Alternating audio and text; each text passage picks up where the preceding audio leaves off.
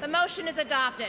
Given a second chance, the House did an about-face, easily passing the $700 billion bailout of the financial industry.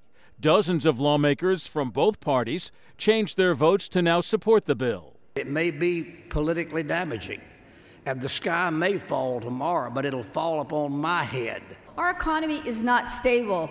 Working families are suffering. Unemployment is over 10% in my own district. Today, I'm going to cast a red, white, and blue collar vote with my hand over my heart for this country, because things are really bad and we don't have any choice. Some say they did the about-face because of the stock market slide that resulted from Monday's defeat.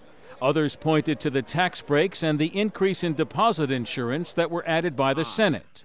But that just made it worse for some lawmakers. It is simply wrong. It's irresponsible. At the White House, President Bush hailed the bill's passage and quickly signed it. We have acted boldly to help prevent the crisis on Wall Street from becoming a crisis in communities across our country. The vote came as the government reported the September unemployment rate was 6.1%. 159,000 jobs were lost last month, bringing the total for the year to more than 750,000. It was an up-and-down day on Wall Street. The Dow Industrials were up more than 200 points during the session, but closed with a loss of more than 150 points. The bailout bill may have passed and already been signed into law, but Democrats say it's not the end. They're planning a series of hearings into the causes and impacts of the financial crisis on Wall Street.